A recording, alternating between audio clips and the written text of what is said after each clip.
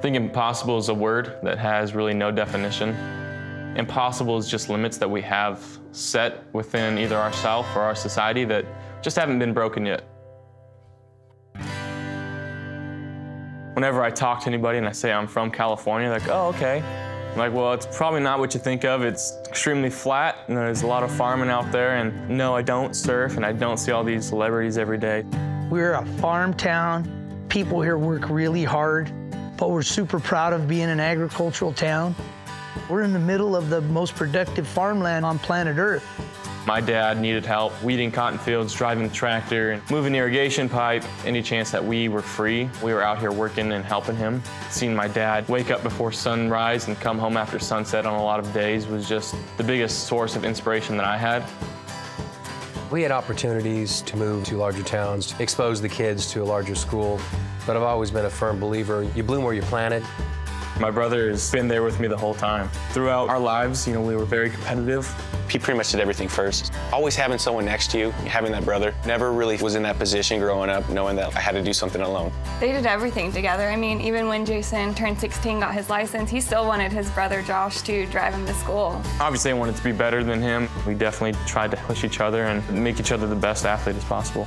I'm not saying that we didn't fight in high school. We actually had a really bad skirmish where, you know, I don't know if I should go into it, but you should totally go into it. It was after basketball practice one day, and it was just a pickup game. I intentionally fouled him because it was game point, and I wrapped my arms around him so he didn't have the easy layup. Then I went down the court, and I hit a three in his face. He fouled me the next play. I threw the ball at him. He charged me, I charged him. Then he came and punched me. And threw a punch, and I landed, it connected, gave him a black eye. I got in my car, and I left him there. You know, he left me at the school. It's 15 miles out of town, and someone had to give me a ride home. My mom called me and was like, oh, your brothers had it out. And I was like, oh, well, they'll get over it. They're best friends. They'll hug it out. They drove and they pushed each other, yet at the end of the day, they were best buddies. It was me and him against the world. We pushed each other to try to be the best.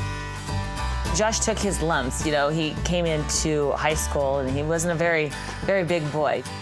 He came in here maybe 130 pounds, maybe 5'10", 5'11" his freshman year. When you're not very big and your tape's not extremely impressive, college coaches aren't going to look at it. Fresno State, they're always known for getting local talent, keeping talent in the Valley.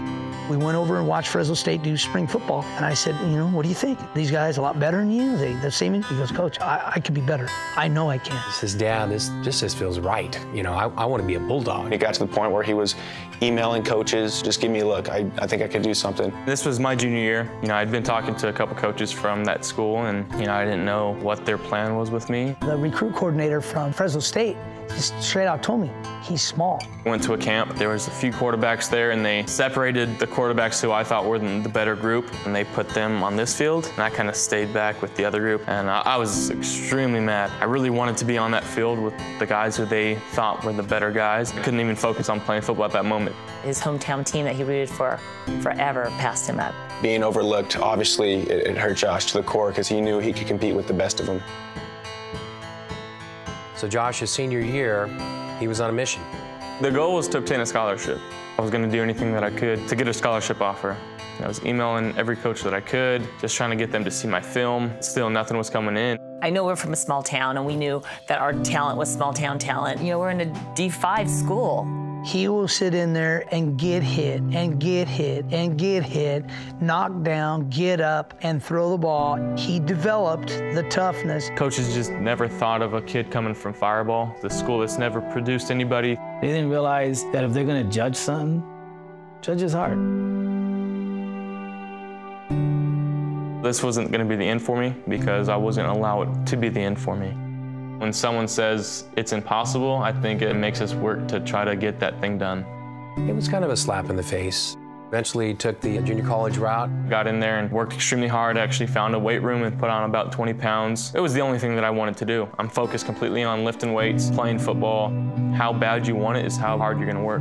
Colleges still weren't rolling around and throwing out offers at me. You know, I ended up having one offer, and that was to the University of Wyoming. Coach Bowl came out to our house, and he looked us square in the eyes and said, My offensive coordinator has been all around the country, and there's only one quarterback that we want, and that's your son. Your son is going to be the face of our program. In my mind, I was like, finally somebody sees something in me. It's going to give me an opportunity to really showcase the type of player I am. The night before, he just looked at me and I says, Dad, I've never been more ready or prepared for something in my entire life. He just had that look in his eye, and I go, son, you're going to knock it out of the park tomorrow. So smooth, so smooth. Marched him down the field, and he was just getting better with every play. And then he took off on that 28-yard run and collided with the defensive back, and he hit him just right. We were watching that game with my best friend who's a nurse, and so I thought he had injured his head, and she goes, Nicola, he broke his collarbone. And we're all, get up, Josh, get up. And he got up and then just fell back to the ground. 23 plays in, she lowered my shoulder and the safeties kind of busted my collarbone. So we didn't know how severe the injury was going to be. After that, as a family, we were hurting, and I can only imagine Josh's pain. That was a tough day for me. As soon as it started, it felt like it was over. When they talk about him having a chip on his shoulder, he came back with a vengeance, wanting to tear up anybody that didn't give him an offer, and to come back after an injury to show everybody that he is that football player that they want on the field. The revenge tour, stepping on the field, literally trying to embarrass other teams. You didn't offer me, and I'm going to come out in this field. I'm going to show you why you should have offered me. Sophomore season, you got 90,000 people in the stadium. This is something that Josh always lived for. We kind of knew at that moment this pretty much dictated how the rest of the season was going to go. We saw some plays from Josh. The nation saw plays from Josh that, hey, this kid's something special. I wanted to prove not other people wrong, but I wanted to prove me and my family right. It's not you versus the world. It's Fireball versus the world. People get caught up in the NFL hype. This guy can throw a ball this far. This guy won the Elite 11.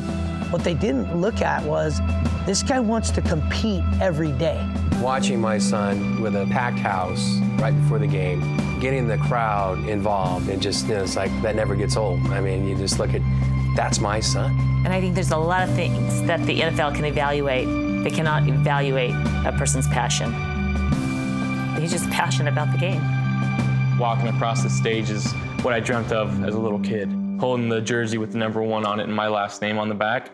The thing about my last name, I get to share it with my family, so they're walking on the stage with me too.